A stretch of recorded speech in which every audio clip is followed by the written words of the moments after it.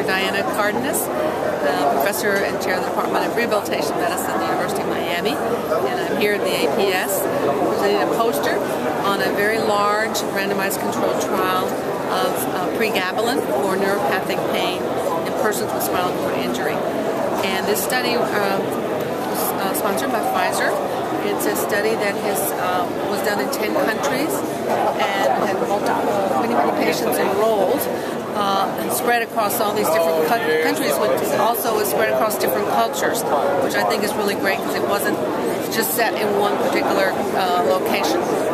The patients were randomized to either receive the active drug, the dose was increased over the first week, and eventually the patient was put on a stable dose, and the doses varied from 150 milligrams up to 600 milligrams per day. These were BID dosing, so it would have been like 75 milligrams twice a day, and all the way up, depending on their response, or placebo. And patients were asked about their pain on a rating scale, the typical 0 to 10 scale, and had other measures taken related to sleep, interference, as well as to a global impression of change. And all of this information was, of course, analyzed statistically, and these patients were typical spinal cord injury in that most of them were males. 75 to 85% males. And they had different Asian impairment scale ratings.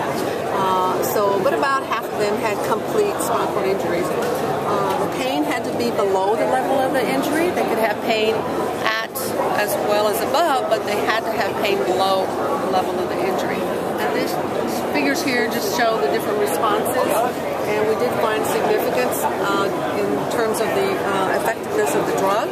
30% responders or 50% responders, and we also found improvements in global impression of change, and by the end of the study, and also a change in pain-related sleep interference.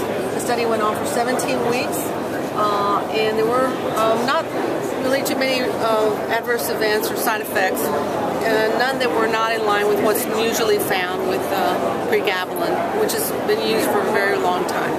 So this is great because, to me as a clinician, this is the second study that's shown effectiveness of this medication.